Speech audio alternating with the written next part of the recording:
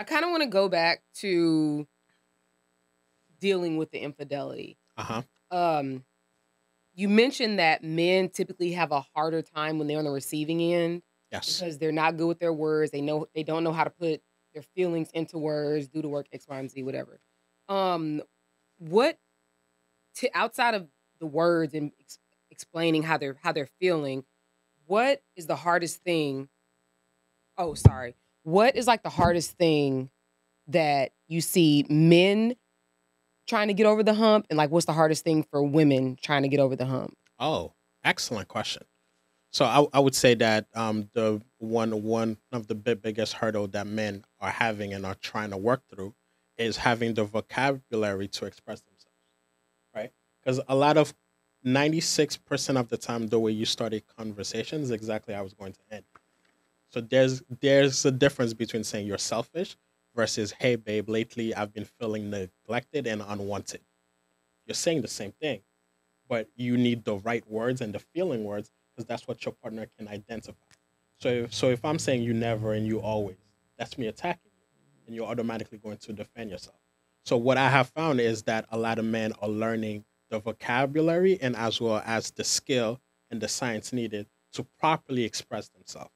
Now, in return, there is a lot of work also being done on their female partners to learn how to listen, right? But it's easier to listen when emotional words and feelings are being used in personal attacks. Mhm. It is not the receiver's responsibility to try to decipher what you're trying to say.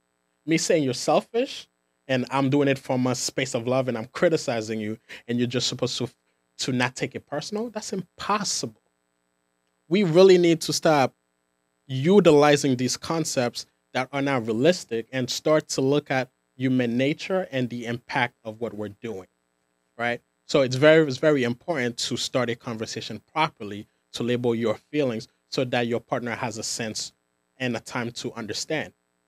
But here's the step that everybody missed. If we're together, right? And I just told you that I've been feeling neglected, unwanted, and that's really hurting my confidence and security in the relationship.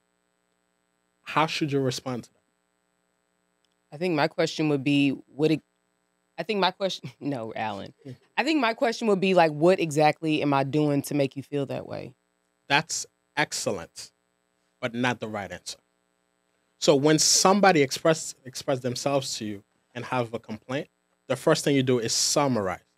What I heard you say is that lately you have not been feeling wanted and desired in this relationship, and my lack of presence and words of affirmation have made you feel neglected. First step. Second step is I'm going to validate you to make sure that you feel understood prior to responding to you. I can understand what it feels like to be neglected and unwanted. I could I could clearly see how that is detrimental to the relationship and how that would affect the way that you view yourself and exactly the way that you feel in this relationship in terms of safety and security. Mac, does that take some form of emotional maturity, some That was emotional very beautiful. intelligence? So I have one more step. Never had that. I had a question I for have this. one more step. Like, So in real can I life. do the Never final had step? kind Yeah, of- you I can need definitely different say women. TV, Can I Mac. do the final step? You can mean, definitely it do the sounds- final step. Yes. Yeah. So the third step is, do you feel understood? You asking me? Yeah. No, he's saying After summarizing After and those I 2 validated, I'm Uh-huh. going to ask you, do you feel understood? yeah. Because Oh. I cannot respond until you felt heard. If not, I'm Oh, gonna I see. share my perspective. Then you go back and share your perspective. We're not gonna get nowhere because nobody's feeling understood, right? Mm. So being able to sit back and be disciplined enough to hear you, make sense of what you said, and validate that. And validation does not mean that you agree. Validation means I understand. Conflict does not apply to agreement because we can see the same thing, have the same experience, but have two different perspectives of it. So it's true for me because it's subjective to me. My feelings are true and they're right, and your feelings are true and they're right. So we're not debating who's right or wrong. So that's why the validation and the understanding is needed before we can even proceed to have a conversation. So those are the 3 steps that most people are not aware of. And those are the 3 steps that requires the most discipline. Like, I'll be in session and the couple like, and they're turning away and they're moving their body. I'm like, how does the discomfort feel? Like, I just want to say what I want to say. I'm like, cool, sit with it. It's not time for that. Because that's what you need to create a masterful relationship. Not a mediocre, a masterful relationship. Damn. I hope y'all gonna bullet point these on the. I hope on so the too, slate. because honestly, there's a I lot would have been of like, what you emotional regulation. Yeah. Matt, can you talk, because that takes a lot of emotional regulation, not even just the emotional intelligence and maturity to get to that point, but to be able to get to the point where, because our natural reaction is to get into defense mode. It is a natural human Once you're reaction. attacked. Yeah, because when you're in a relationship, right, and your partner comes to you with something that is like, I'm dissatisfied or I'm angry or I'm upset, But right? that's not critical. But even but even you if it isn't get in the defensive. defense. So how do you get your clients to get to the point where they can regulate some of those emotions? Okay. So I think that we're having a misconception of what defensiveness looks like. If I attack you, you're gonna defend yourself. If I'm criticizing you, you're gonna defend yourself. So me saying you're selfish, you don't care about us, you don't care about this family, it's going to force you to defend yourself, because that's the human reaction to being criticized. But if I'm saying I feel neglected and undesired, I'm not attacking you. So your need to defend yourself is not as high as the previous statements. But still there, though. That's not necessarily Some true. of it is there, but not to the same degree that you feel like you want to tell me that I'm wrong. Wait, time out. Because every man is gonna tell you, listen, we've been in relationships that we've went about this way, and even it got to a point in my personal life, previous relationship, where I was like, yo, you know what? How I try to speak to this person, they don't receive it. I called my best friend. I said, yo, you already know what's going on. You know the situation. You might be able to say things differently than me, right? And we can say things differently with no attacking, no you words, no direct words. Everything is going to be on my end. And it still can be taken as an attack. Don't tell me, show me. So make so a what- statement right now. So what I'm saying is, wait, No, I'm here. I got you. breathe. So let's say if I said I felt neglected, I felt you didn't, or I felt I was not being heard in the conversation that X, Y, and Z happened. And the first thing that always happens is, so you're saying, Yeah, so you're saying I don't understand you? correct. And then and what I'm trying to say is, now with what Marie is saying, is it's not emotional regulation on one side. It's emotional regulation on both sides. Because I can do all the practice that I want. I could use all the proper precautionary words and vocabulary. But if the person still deems it as an attack, and I'm not going to lie, I feel like I say a lot of things and people say a lot of things and women hear only one part of it and then turn it to a whole nother thing. And always my first question is that what you got from what I said? And then we try to unpack the whole thing.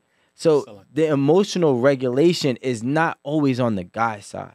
Agreed. And I think that that's one thing that we have to be understood, because in my notes that I've taken, He was down there. I heard scribbling. a lot of things and I'm like, whoa.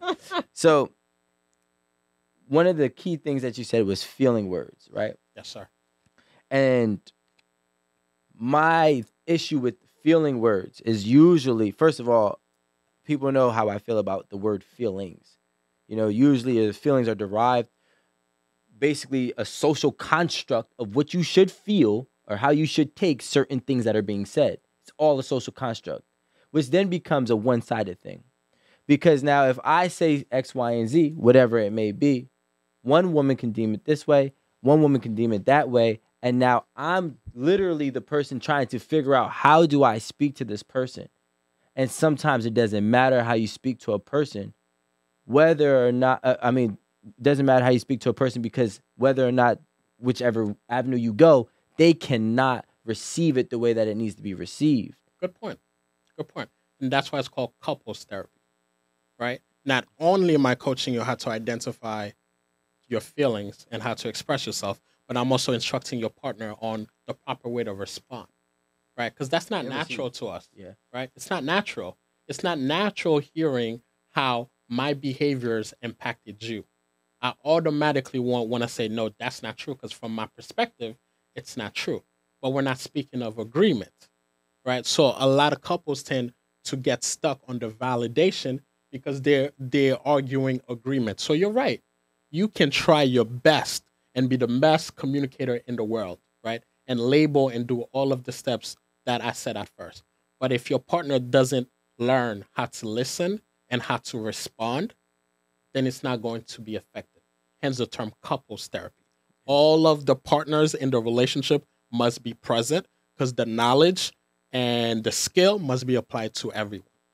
And I say that, and I'm so glad you said that. So I say all of this and bring in full circle because one of the things that was mentioned was that men don't, and it's not verbatim, but Mhm. men have the hardest time, being vocal with women. And I said this on a previous podcast. It's really not that.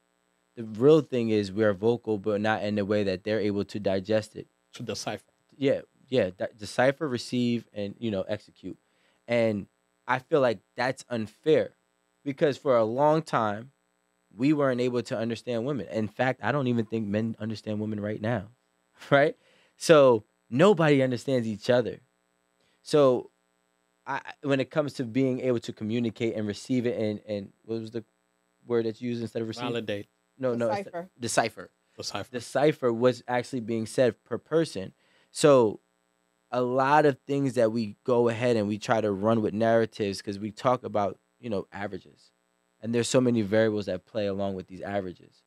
And the biggest variable that plays along is just the simple fact that it's actually a miscommunication and the inability to decipher on both sides. And maybe, not me because I'm great, people should start seeking therapy before they become a couple.